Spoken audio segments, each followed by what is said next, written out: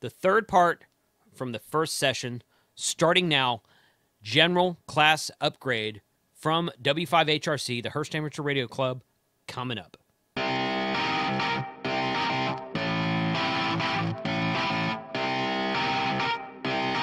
Shut up and sit down. Morse code, CW, for continuous wave. You don't need to know Morse code anymore to have a ham radio license. Although, it's not going out of style. Any of you get QST magazine? The ARRL? QST magazine has contests, what they call contest corral. And they have a listing in there of all the contests that are going on, these operating contests, where you can go in and participate and win awards and all this kind of stuff, or just have fun. You know, the Illinois QSO party, any number of things. You go look at that contest corral and you find out what modes they're using. At least half of those contests are using CW. Still in use, still popular, although you don't have to know how to use it anymore. I don't use, I got my extra class license when I had to know 20 word per minute code. Took me 15 years of effort to get to the point where I got my code speed up high enough to do 20 word per minute code. I took the code test. I thought, this is great. I walked out and didn't feel any better about myself than when I went in, other than I just accomplished something on the list. But I don't use CW very much because I don't like the sound of it. That was what was so hard for me to learn. I'd learn it, I'd be studying. I thought one day I'm going to put, I had a cassette, be sure how old it was. I had a cassette and I put it in a cassette player in the car that had CW, practice on it. I'm just going to ride home. I'm not going to try to concentrate on it. I'm just going to let it play in the background, kind of try to subliminally absorb that. Let my subconscious absorb that. That guy cut me off. Well, I'll run him off the road. Look at that idiot. And I realized it was enraging me. I realized my problem was, while not learning code, I didn't like the sound of it. Any musician who I offend, I'm going to apologize. For me, CW is like bagpipe music. It's music for about the first minute, and after that it becomes noise, okay? That's the way that's my perception. But anyhow, CW is great. I encourage people to use it. I try to keep my code speed up to at least 5 to 6 words a minute by practicing occasionally, just so I don't lose it. But it's not something I enjoy.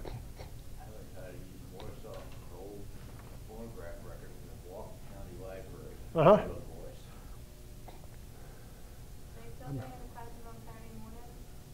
Yeah, we do practice here on Saturday mornings. Some Saturday mornings. You need to talk with... I don't do it. I think it's stopped with... Oh, he's not doing anymore? Is, well, the guy that did most of it works at the Ace Hard. Yeah. Yeah. But check with us to make sure we're doing it, but we've done it from time to time. Yeah, we do it for a while, and everybody gets up to where they want to get, and then we kind of slack off, and then some more people want it, we start it up again and do it again. So I usually come in, it starts at 8:30. I usually come in at 9. So anyhow, that's original digital mode. It's the original mode before voice, before anything else. When ham radio started, before it was even amateur radio, when it was just radio, when it was just wireless, as they call it, it's the original, that's how they communicate. It's the original digital mode. It's either on or off. It's like a digital signal. It's either a signal or an absence of a signal. It has extremely narrow bandwidth because the only information is the signal being turned off and on. You're not superimposing anything else on it. It's just off and on. During noisy conditions, CW can often get through and most other modes cannot. I'm going to qualify that. Okay. CW in the past, up to just a few years ago, there could be a voice signal. You could listen on the voice when propagation was bad, when conditions were bad. You could listen through the voice segments of the ham radio band and have if you did hear somebody, you had a hard time making them out. And you tune down to the CW portion and you could hear that Morse code nice and plain. It used to be able to get through because it uses a little bit of bandwidth. Also, I don't listen to a wide bandwidth. When I narrow down the bandwidth of my receiver to compensate for it, I also narrow down all that noise that's all surrounding it. So it gets through. Now, there are new computerized digital modes that will decode digital data when you can't hear it. One of the modes is PSK 31s. One of them I use is a conversational mode. It's a slow speed mode. We'll talk about it later. I turn my radio on. I listen to that warbly little signal. I've decoded with about 85 to 90% accuracy. I've decoded PSK 31 signal conversations without ever being able to hear it at all. So it does beat out CW now. CW no longer is the king that can get through when nothing else can, but here's the real kicker. It doesn't require any special equipment other than this. Your ability to hear it and your ability to process it, it doesn't require any computers. You can get on the air on 80 meters, on 40 meters. You can get on the air on the general class band for less than $10 for the transceiver that does CW only. There's now, they call them Pixie is one of the popular ones. It's a very primitive transceiver, CW transceiver, and that and a piece of wire for an antenna and a code key and a battery can get you on the air, and probably total 15 bucks for the whole thing. Now, so you can still use CW. The only equipment that it requires is you be able to hear it and process the code. That's the advantage it has. So it still is king when it comes to getting through when most everything else can't without a computer. Okay? That may be a good reason to know CW, because it doesn't, and your repeaters identify, a lot of repeaters identify with CW. Here's the guidelines if you're going to operate CW. And I encourage you that if you think you would like to do CW, I encourage you to do it. Even though I don't, like I say, I find that it aggravates me, but I encourage you to use CW. A lot of people love it, they live by it. I try to keep my speed up. I wish I did too, but I encourage you, for something you like, go for it. If you're going to do it, match the speed. Speed is very, very critical. There's a speed in which you're comfortable in receiving a signal. You're comfortable in decoding that signal in your mind. If you're listening, someone calls CQ and you answer them, if they're sending to you at 7 words a minute, and you can send 25 words a minute, answer them at 7. Don't send, and don't send faster than you can receive. Now, you got somebody sending at 7 or 10 words a minute, you're going to only answer them at 20. Then guy couldn't come back to me. Send CQ again. I answer him again, 20. He didn't come back to you. You answer him again. He don't want to talk to you. He wants to talk to somebody at what he can understand, what he's comfortable with. He didn't want to strain. It's supposed to be fun for him.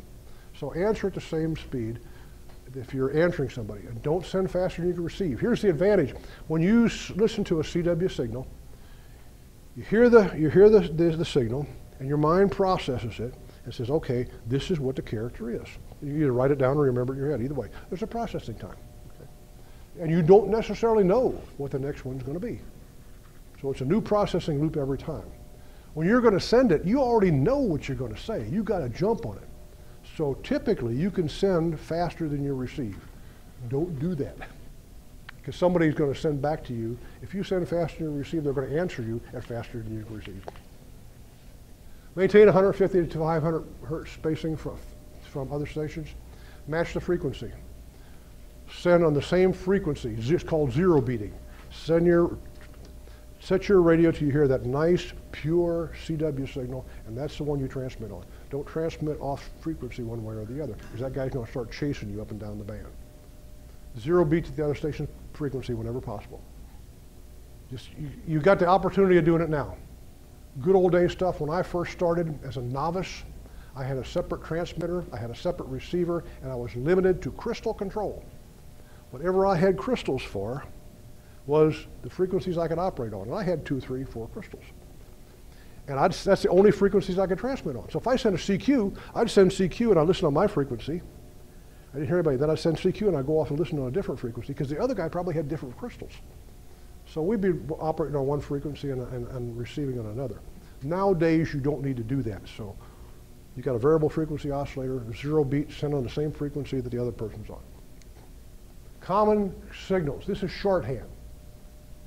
Why do we do this? Okay. QSL, let's start with that one. That acknowledges receipt. I acknowledge receipt. That means, yeah, got it. Roger, 10-4. That's what it means. I acknowledge receipt. Why would I want to use QSL?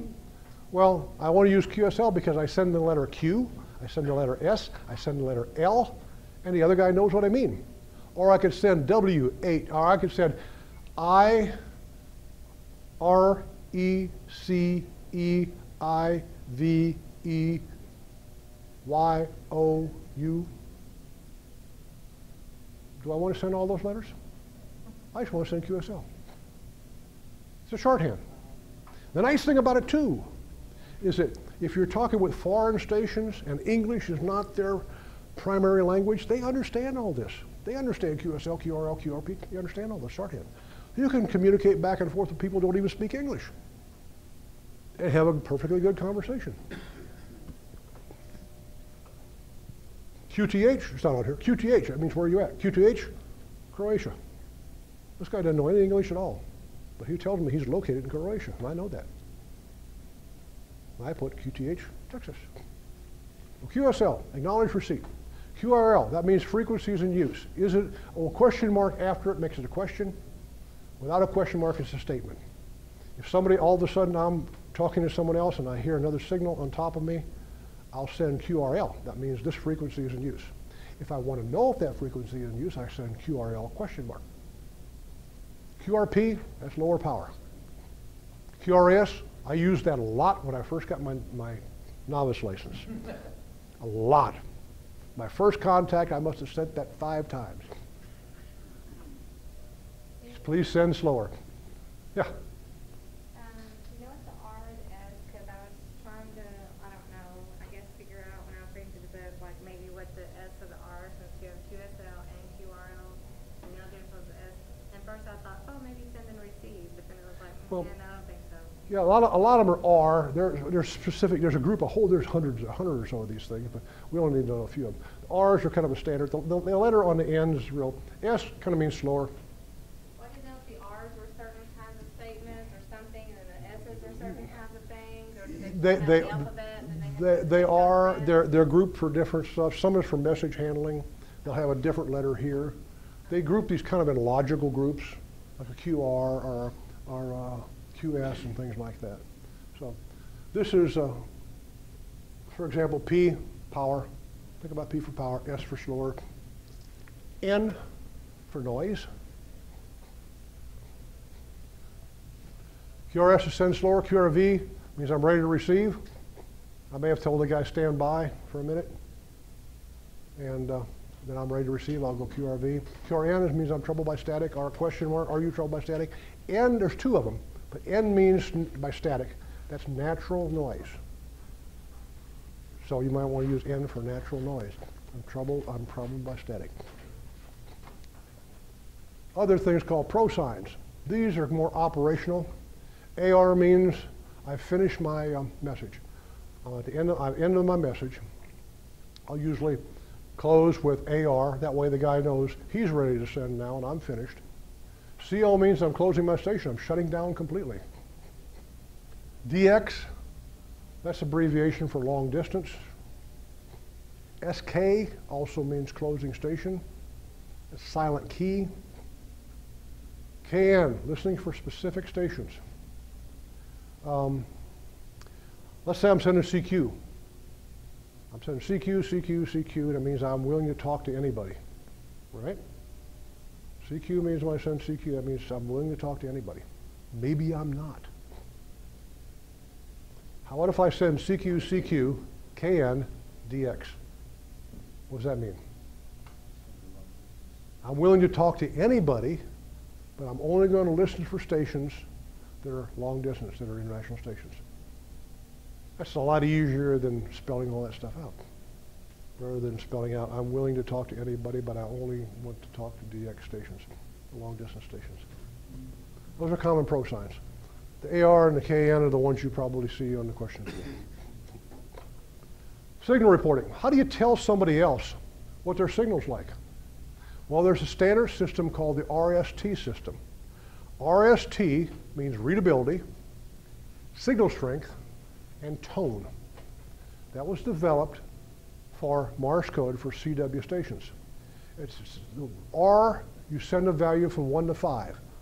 1's not good, 5 is great. Like rated from 1 to 5 or 1 to 10, 1 to 9 as we're doing here. The higher the number, the better it is.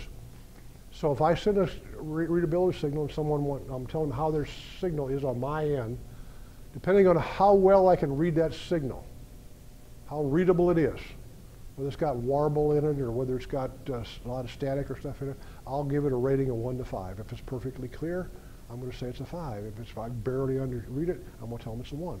How strong is that signal? How much does it make my S meter go up? 1 to 9. 9's the top of my S meter too, before I go into dBs over. Signal strength, 1 to 9. Perfectly strong. A 5, 9 is a perfectly readable signal. It's extremely strong. T is for tone. What does that Morse code signal sound like? Is it a pure, if I've gotten a 9, is it a pure musical tone? Does it sound really perfect? Does it sound really nice to listen to? Or is it a 1, it sounds like an old doorbell buzzer? You know, any place in between there. So if I give someone a signal report, if I give them a 599, they're great. They're a perfect signal. After the T, if I put a C after it, it means the signal is chirpy. Chirpy is when the voltage on your when you key your transmitter down, the voltage kind of fluctuates, and it kind of gives it a bird-like sound. Even though it's a really nice tone, it may kind of make it sound like a bird. It's called chirp. And so if it's kind of chirpy, it kind of varies up and down, like a parakeet. So C after that. Most times you never see that. You just see 599, 359, whatever. A chirpy signal. You could also use this, now that's for Morse code, you can also use it for voice. What you do is you don't do tone. You forget about that, it's just RS. What's my signal sound like? 5.9. A lot of contests, we talked about doing contests where you compete, a lot of them require you to send a signal report. They're going to send you a 5.9 no matter what your signal sounds like. You'll hear them do that. What's my signal? Oh, you're 5.9 in Connecticut. Okay, well, you're 5.9 in Texas. Say again? I said you're 5.9 in Texas. Where was that again? Well, I wasn't 5.9. But it's easy. You just get everybody a 5.9, you go on to the next one, because you want to make as many contacts as possible. Anyhow, RS is used for signal strength, for voice signals. And it's subjective. It depends on the ear of the listener. Digital operating. We're going to talk about digital. A digital mode interface.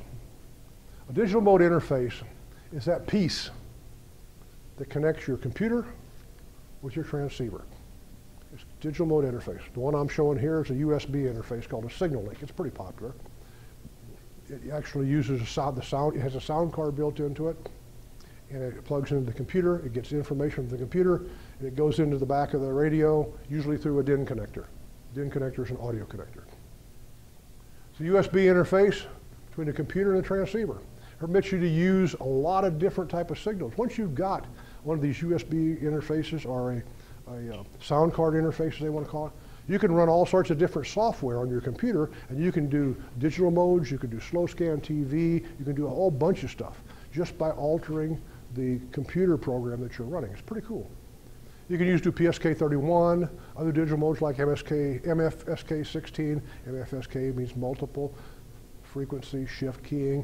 FT8, that's a new popular one. FT8, that's one of them that you can communicate with other users that you can't even hear. It's kind of cool. You have to wait for them to pop up on your screen before you can communicate with them. All this digital stuff. The nice stuff about digital is it's good for weak signal performance. Weak signal means when the noise, your signal is not much above the background noise. PSK31 is one we're going to talk about. You can use that USB.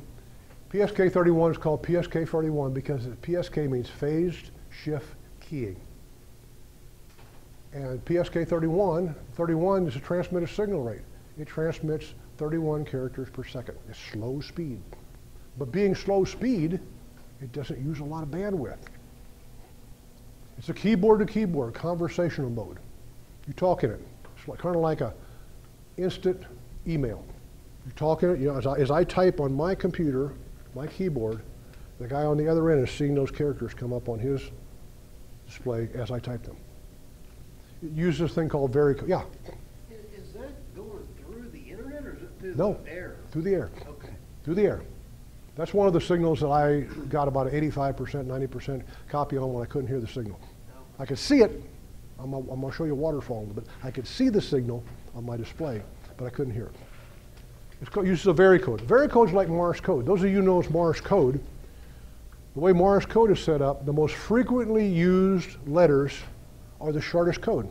E is a dot, a dip. T is a dash. M is 2 dashes. A is a dot and a dash. The less frequently used letters are longer. They've got 3 characters or 4 characters in them. So this is the same way. The most frequently used letters is represented by the fewest bits. The less commonly used letters takes more bits, just like Morse code does. So it varies. It's called varicode. It varies depending on the letter you send.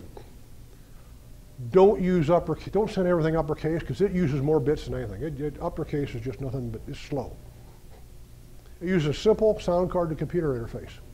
That computer interface could be as cheap as $30 to connect between your computer, free software, to your computer and your radio. But there's no error correction. If static gets in there's a static crash and wipes out that piece of signal, you get garbage. You get a piece of garbage. You may get some real nice text, and all of a sudden you'll get an @ sign and some blanks and exclamation point, and then you'll get some more good letters. So there's no error correction in that. But it's usually pretty good that you can pretty much make out what's being said nevertheless. The phase shift keying, the digital controls, the signal changes, and shifts the phase of the signal back and forth. It's narrow bandwidth. Here's the key on bandwidth. The higher your symbol rate, the more pieces of data that you send, the wider the bandwidth becomes, the more frequency bandwidth it uses. The lower the symbol rate, the narrower that bandwidth is. So if you're sending characters at 31 characters a second, that's pretty narrow. If I'm sending a couple hundred, I'm using a lot more bandwidth. The symbol rate affects the bandwidth, the width of the signal, how fast the signal is going through. That's why we're going to talk a little later in the HF band, because space is at a premium, we use low, narrow bandwidth signals. As you go up into VHF and UHF, since we've got a lot of real estate up there, we'll use higher rate signals which eat up more bandwidth. Here's PSK, here's a waterfall. When I'm running the software, I get to see signals. My computer, even though I'm tuned to one frequency on my radio, my computer is going to look at a whole lot of frequencies. I'm looking at from below 14.071 to above 14.072, and I see all those little narrow signals in there. Now, this shows my frequency. This shows the total width of the frequency I'm looking at here, from lower frequency to higher frequency. And it scrolls down by time. So this thing falls down like a waterfall. And each one of these things I'm looking at is a signal. I may not be able to hear that signal, but if I put my mouse over that signal and click on it, it'll show up, it'll decode it and show it up on my screen, and I can talk on that channel. We'll look at some of these signals. We talked about overmodulation. This is what a good PSK31 signal looks like. It looks like a railroad track or a ladder. It's pretty well defined. It looks like a railroad track. And the density, the intensity determines how strong the signal is.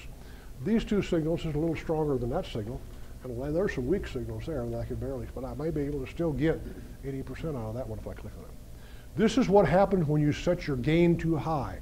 Since this is audio going into your radio from your computer, if I crank my audio up too high, instead of getting this and that width right there, I get all that splatter on the outside.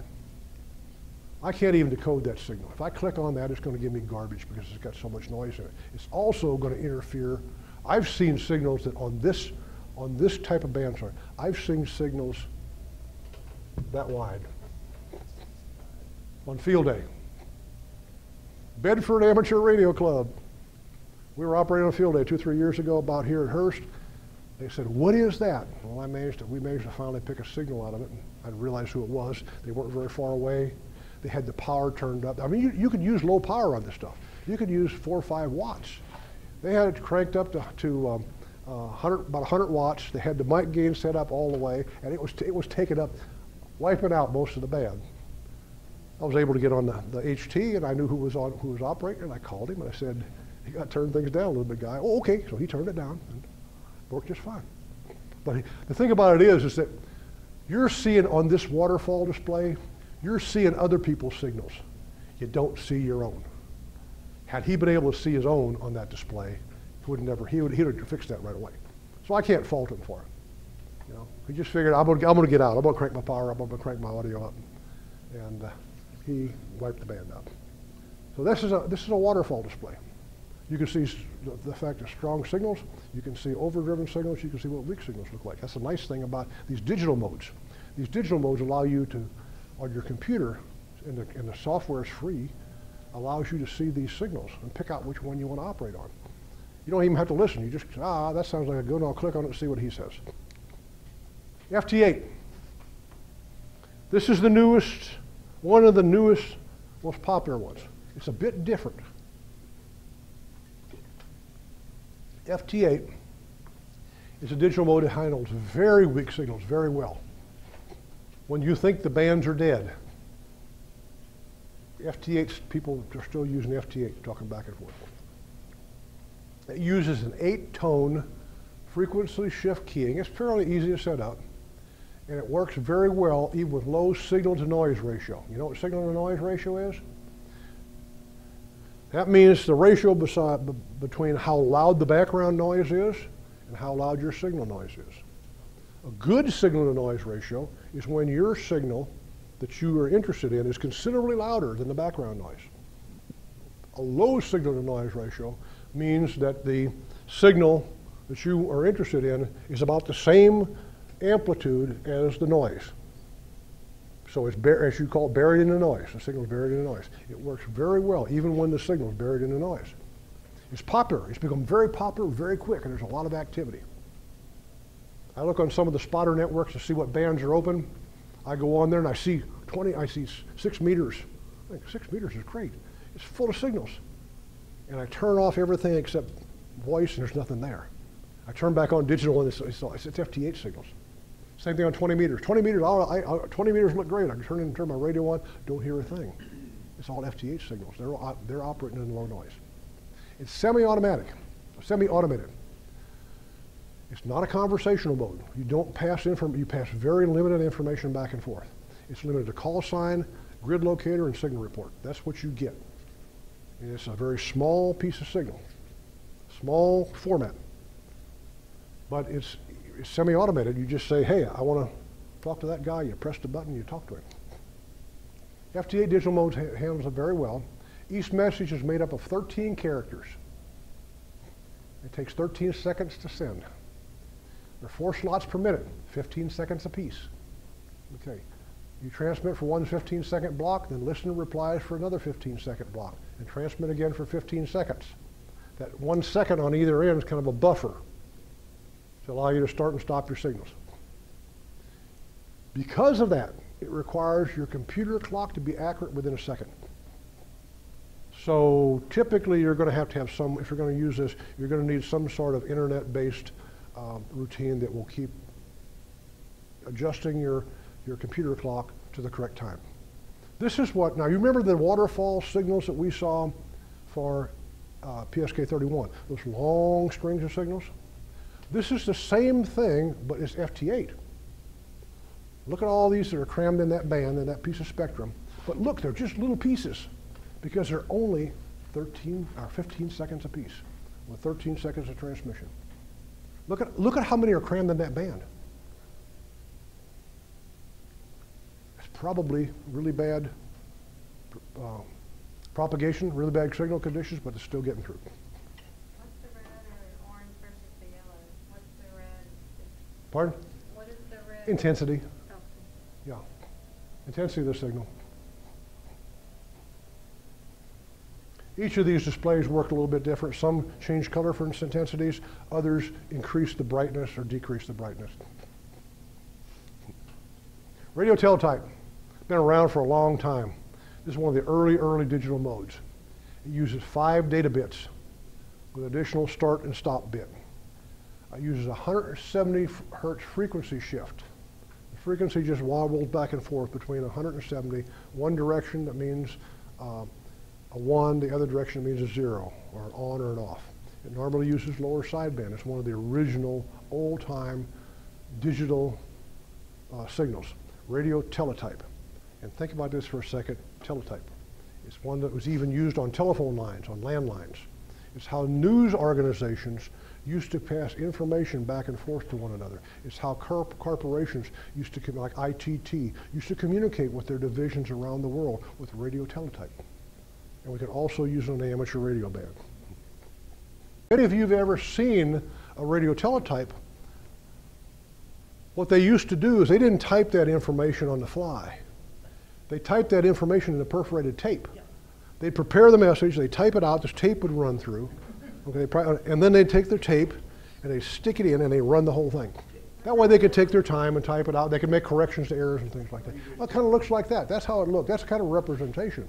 And it's going to be either even or odd parity. It's always going to be an even number of dots, holes, or always be an odd number of holes. And they add a bit on there to make that parity different. But it's called a Boudot code. It's a 5 data bit. You use 5 bits of data to represent every alphabet and number that they want to use. That's called radio teletype. But this is an old one, but it's still used for ham radio, and a lot of people love it. But it takes a special processor. It takes what's known as a terminal node controller. The processing, converting this information, takes place inside this TNC, not inside the computer. The computer is used just as a display.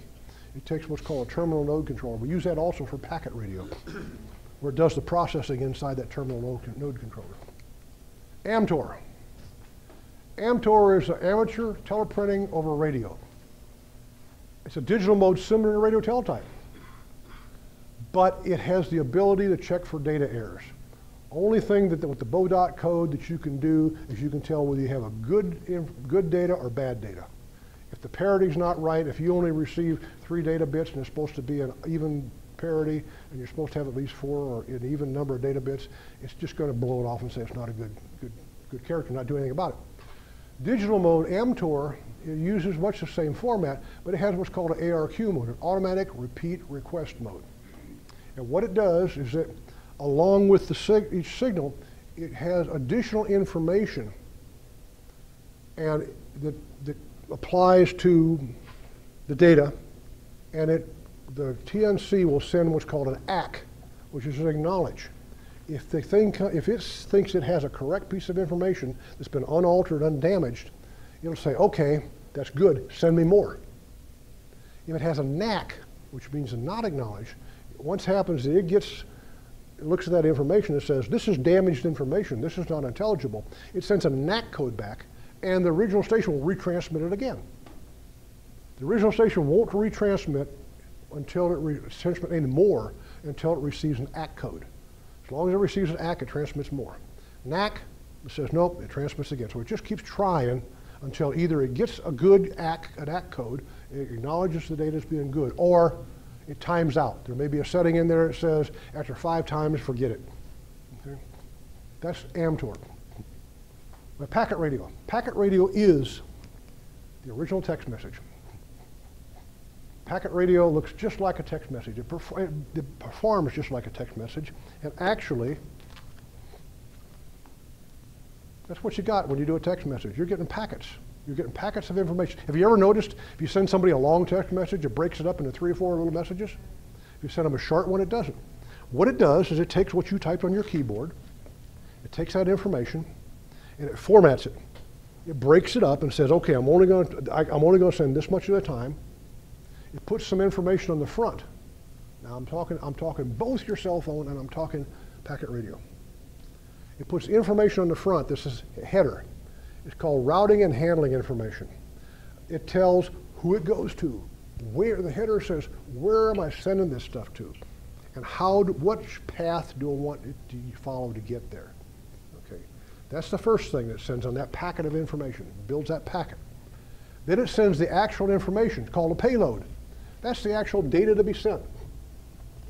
The text that you're sending is in that payload. The header is overhead. Tells us how to get to you and where to go to get there. And on the end, there's a thing called a check. It looks at all of this information before it sends it, and it has an algorithm that says, okay, I got so much information here and so much kind of information here and so many texts, and I'm going to assign different values to the text letters, and I build a thing called a check sum, or check information. I send check data. The check data is related to the format of that signal. And it sends that information out because it uses a pre-established formula to do that. This TNC knows that routine, it knows that algorithm, and knows how to build that check. On the other end, there's going to be another TNC, another terminal node controller, and it's going to know the same thing. It's going to receive that signal, and once it gets that data, it's going to look at that check and say, okay, based on what I have, this is good information, nothing's missing. I do the same computation, I come up with the same check number. Good signal, no problem at all. And it accepts that signal. And it goes back and says, got some more? Send me some more. If it doesn't pass the check, it says, whoa, time out, send it again. And it sends it again. And it keeps sending it until the receiving station says, good, I acknowledge, I got good information, the check passed. Or the predetermined limit times it out, one of the two. That's how it works. It works same on radio as it does in your cell phone. This is the original text message, what it used to be on radio. Now it's on a different kind of radio. Remember, these are radios. That may be your lifeblood. You may live and die by this, but it's still a radio.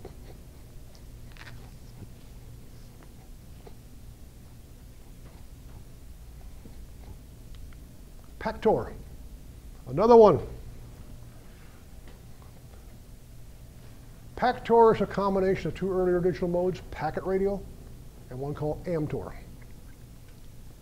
Pactor provides improved throughput because the transmit speed adapts to the quality of the link. It takes a longer time to send when the conditions are poor. It sends quicker when conditions are good. It uses compressed characters. It takes those characters, it just doesn't send them as the characters are, but actually compresses them down. Uses compressed characters, operates over half duplex mode, and uses automatic repeat request, an ARQ protocol.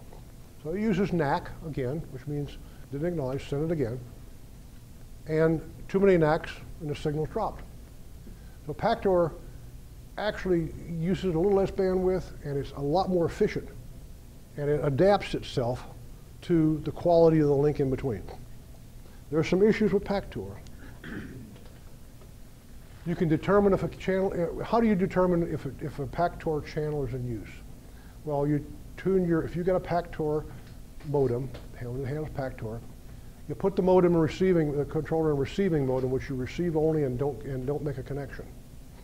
And you listen to see if there's anybody there. You cannot join an existing contact. You can't break into an existing contact. It's not possible because Pactor is limited to connection between this computer, this radio, and that radio, this system and that system. It's two of them talking back and forth, acknowledging or knacking or acking each other, and sending information back and forth. If a third signal tries to come in, it fouls up that relationship. All of a sudden now I got another signal in here that the guy I've been talking to didn't send. So what happens is it'll time that signal out. Once you try to break into a conversation, you corrupt that data path that's going back and forth, so to speak, and both of them lose their connection. They have to start over again, or start over from wherever you interfered. So Pactor is not one that you can break into, but it's another mode, another digital mode. I think Pactor is one that's proprietary as well, if I recall right. Amateur radio Wi-Fi. Do you know hams have Wi-Fi, their own Wi-Fi? Don't they, Jason? Oh, yeah. Our own version of the dark. Mm-hmm. Hams, hams share channels with the unlicensed Wi-Fi. Unlicensed Wi-Fi operate, on one band they operate on is 2.4 gigahertz. We also can operate on 2.4 gigahertz. Using some of the same equipment that regular Wi-Fi use, but a different protocol, so to speak. Actually, we can operate on other ones as well, but for the purpose of your exam, 2.4 gigahertz is the one that's important. It's known by several names. It's known as Mesh Node. It's known as ARDN, Amateur Radio Disaster Emergency Network. It's known as HSMM, High Speed Multimedia. It's known as several of those, but it's amateur radio Wi-Fi. However, we can only communicate with other hams. We're authorized to use much more power than regular Wi-Fi can use. And we've got links set up all around the Metroplex here where we can talk back and forth using voice over internet as well. It is voice and data both? Yep, whatever you want. We do some magic with our DMR repeater. We port our DMR repeater, if I recall right, we port our DMR repeater from our repeater to the internet over our high-speed internet mode, our amateur radio Wi-Fi. Pardon? It's all in the clear where I Yeah. guess anybody can monitor it, huh? Yeah, if you've got the software, yeah, you can monitor it. Not a problem. A ham radio is always in the clear. It's not encrypted. Yeah, right. You can never encrypt ham radio. So everything's in the clear. But we can't communicate with unlicensed Wi-Fi users, and they can't communicate with us. So if you want to put your Wi-Fi receiver up, you load the right software, you can hear it. WinLink. This is one of the things we've been talking about. WinLink essentially is email over ham radio. WinLink is a pretty interesting thing. It's a worldwide radio messaging system, and it uses ham band frequencies. What it's set up is that there are multiple central message servers to handle these signals, to handle these messages all around the world. And a standard network system for amateur radio email. So you can, and this was popular, you can link to the internet, or you can operate independently. You can operate radio to radio, or you can operate radio to internet. You can operate both ways. You can send, compose a text message and submit it to be sent over ham radio to WinLink. It's popular for emergency communications. For example, when the internet goes down, as an example, the internet would go down, we revert to WinLink. It's also popular for hams that are in situations where they don't have access to the internet. Let's say that you got yourself a nice 70-foot yacht, and you're cruising out in the ocean, and you don't want to buy a satellite link. And really, it's not. A satellite link doesn't work when the ship's bobbing around. So you want to send email, send and receive email. You can do that with WinLink. With HF radio and WinLink, you can send messages through WinLink, through the worldwide messaging system. It's a pretty neat system. It's kind of complicated initially to envision, but once you've got it set up, it works pretty well.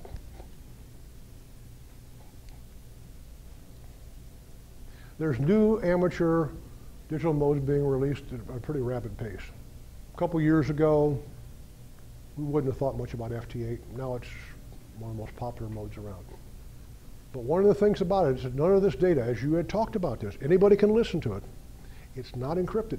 Encrypted for amateur radio, encrypted digital is not permitted under FCC rules except for what? Control of amateur radio satellites. That's where you can use an encrypted signal. Because the last thing you want in the world is to put up a satellite and have some hacker mess with it. That's the only place that it's used. Other than that, encrypted digital data is not permitted in the for any conditions other than that of the FCC rules. Now, it doesn't mean just because you turn your radio on and listen and you can't figure out what it is, doesn't mean it's encrypted. It just means you don't know how to do it. Before using any new digital data protocol on the air, its technical characteristics must be publicly documented. It has to be known. If someone wants to listen to it, it's not a secret, it has to be known. So even though you can't hear it, even though you may not be able to don't have the right software on your computer to decode it, doesn't mean it's encrypted. It just means that data is published somewhere. And a lot of that data, for most of these digital modes, that data is public domain. For most of these digital modes, that data is free. It's So if you want to operate FT8, PSK31, you know, any of those digital modes, slow scan TV, you want to operate those digital modes, download free software. Put a sound card interface on your, or a TNC on your radio, and go to town. You can do that now. All sorts of opportunities are opening up to you with your general class license. Software-defined radio. This is the latest thing. This is really cool. In software-defined radio, most of the signal processing functions are now performed by software. Well, your radio used to be this big to operate on a couple modes, and it used to weigh 45 or 50 pounds because of all the circuitry inside, all the coils, different filters for different bands, different crystals for making single sideband, all sorts of stuff in there. Most of that processing is now done on a computer. It's now done with a computer system. Now, typically, when you talk about a software-defined radio, you're going to think of one or two environments. One of the environments is going to be a unit here that's the software-defined radio. It looks like a box and it's got cables on it. How do I operate this thing? Well, the way I operate is I plug a laptop in it, or I plug a desktop in it, I plug a computer in it, I load the software that goes with that radio, and it shows me that signal display. It's got controls on the top, the frequency. It allows me to transmit, receive, change from single sideband to CW. It allows me to do digital. It allows me to do all sorts of fantastic things. This is my interface right here. This is the radio right here. Or if you don't want to do that, you can buy one of these. This is also a software-defined radio. The difference being is you don't have to plug a computer into it. There's your waterfall display down there that you used to see on the computer. You can show analog audio display on here. It shows your frequency. It's got DSP built into it. It's got all sorts of neat stuff without needing a computer to do it. So you got two ways of doing this for software-defined radios. That's the two major ways that when you look at software-defined radio, that's the two major things that come to mind. It's either the box with the computer or everything in a box, shack in a box. Either way. Question. So if you were to get something like this where you can do the digital, if society fell apart and like they don't have Wi-Fi, blah, blah, blah, would that radio still just be able to As long as society didn't fall apart, so as long as there's somebody on the other end that's got one of those, you're okay.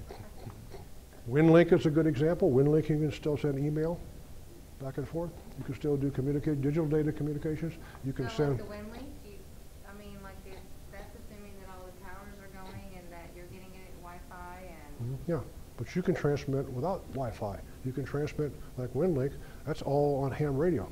Oh, WinLink. So remember WinLink? WinLink is ham radio email. Okay. You can use the internet or not. Okay. Same thing with these. It was like, you don't even have the Wi-Fi Yeah. on that one. You can use either way. WinLink's good, like I said, WinLink's good when the Wi-Fi is down, when you can't get, like I say, Katrina is a good example. Hurricane Katrina wiped out everything. People with WinLink, a radio, and some batteries was passing messages in and out of the area, long distance messages. They were also using standard audio. They were also using CW, but they were using ham radio propagation, because there was no repeaters left. They were using that information, using ham radio to go the distance, to jump over, to surpass that. And then they would transmit their information to someone who was in an area that there was internet, who could take that message down and send it on to maybe whoever they needed, like FEMA or somebody like that. You know, this amateur radio, there's a saying that the AWL uses, when all else fails, there's amateur radio. And consistently, they talk about your grandfather's radio. They talk about old, you hear people refer to amateur radio as old school. Nobody's got anything that exceeds this. There's nothing better than this kind of stuff out there. The digital modes we use, nobody's got stuff better than that. The government might have a few things better than that. The government may have some digital data that they can use, satellite data while they're moving and things like that. But this is high tech. We call it old school type stuff, but it really is. People who don't know call it old school. It's high tech. When all else fails, there's still ham radio. That's the primary use value of amateur radio is still emergency communications when the systems go down. We talked about software-defined radio. Had you taken the general class 6 months ago, we wouldn't have talked about this. This is something new we're talking about. It has to do with software-defined radio. It's called I and Q components. And this kind of gives you a little bit of insight how software-defined radio works. I and Q components are known as samples of the same signal that's coming in to be processed, taken 90 degrees out of phase. You take one signal as it occurs, you delay the other signal till it's 90 degrees out of phase, 90 degrees through the full cycle, and you take that signal and you call that the Q signal. You take the I signal and the Q signal. You got these two signals that are 90 degrees out of phase. They're called to be in quadrature. They're 90 degrees out of phase. Once you've got these signals that are 90 degrees out of phase, I can manipulate with my computer the amplitude, the strength of those signals, and when I put them back together, they become a different signal because they no longer look like the original signals. I put them back together and I can make an AM signal, a voice signal out of it. I can make a single sideband signal out of it. I can make a digital signal. I can make all sorts of stuff out of it. That's what happens. So you take these, all sorts of different forms of modulation can be created by taking these two signals that I've manufactured, one original one I manufactured 90 degrees out of phase, change the amplitudes, put them back together, and create different kinds of modulation by varying that difference using the formulas and the algorithms in the radio. So I take my Q input, my I input, my Q input, my I input, I put them together, and I get a different modulation output. If I change the amplitude of this one, modulation output's different, maybe a different type of output. So this is the 90 degree shifted signal is called the Q signal. The original signal is called, the initial signal is the I signal. Now, how do you use this? When do you see it? Unless you're a software developer working with software-defined radio, you don't. It happens in your radio. You put the option that says I want single sideband, it does all that for you. The option that says I want CW, I want FM, push that button, it does all that for you. Unless you're coding the signal, you'll never see this. So if you're going to ask me, why did they ask me this question on the test? I don't know. But you'll see it. You'll see a couple questions on that. The programmer had to program the radio so it will Yeah, figure it. you can't affect it. Unless you break your software, you can't affect it. It's going to be invisible to you. Yeah. This is a SDR scanner, though. Yeah. That first one, and it says True IQ. I did not know what that meant, to be honest with you, but on the, like the Fort Worth system, it's a simulcast. Yeah. And older scanners just, Right. I mean, you could live right in the right spot and get the signal, maybe if you were lucky, but otherwise, anywhere else, just would break up, one good signal, bad. That Now- fixed it. It's that. Now you've seen IQ. isn't it? You've seen, Yeah. it's a marketing term, huh? It makes a good marketing I thought term. it was image quality, or I didn't know. That's how it works. That's the IQ. You'll, as a user, you'll just use it, but you won't be affecting it anyway. You'll be just using what it does. Review. CW signals and pro science for brevity. Those who are listening to your book, I would kind of be familiar with those.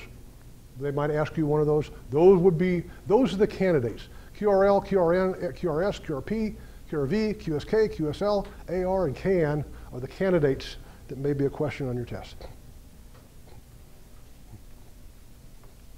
This is one of the things you memorize. Remember I talked some stuff you're going to have to memorize? Hopefully the rest of the stuff you'll understand. Radio teletype uses Baudot code, 5 data bits. Maximum data rates below 10 meters is 300 bauds. 10 meters gets to use 1,200 bauds. 6 meters and 2 meters, 19.6 kilobauds, 19.6 thousand bauds. 1.25 meters, the 220 band, and 70 centimeters, 56 kilobauds. This signal here is about that wide. This signal here is about that wide. Because, just figuratively speaking, because as the speed goes up, this signal width increases. It needs more bandwidth.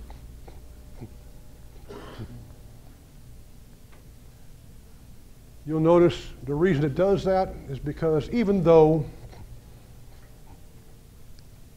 on this chart, every band is drawn the same length, they're not all the same length. If you draw this to scale, you're going to find out that some of the HF bands are about that big. Some of the UHF bands you'll draw will be about that big. Up in the VHF and UHF frequencies, we've got a lot of bandwidth. That bandwidth is worth billions of dollars to commercial applications. And the FCC still lets us use that, lets us have that bandwidth because of the value that the amateur radio service provides during emergencies. Software-defined radio. That's one in which most of the signal processing is performed by computer, performed by software. It uses those I and Q signals that are 90 degrees out of phase. And by manipulating the I and Q signals, all sorts of modulation can be created. That I and Q signal in that software-defined radio, by adjusting the values one way, you can receive AM. By adjusting the other ways, you can receive FM. By adjusting the other ways, you can receive some digital data. Questions?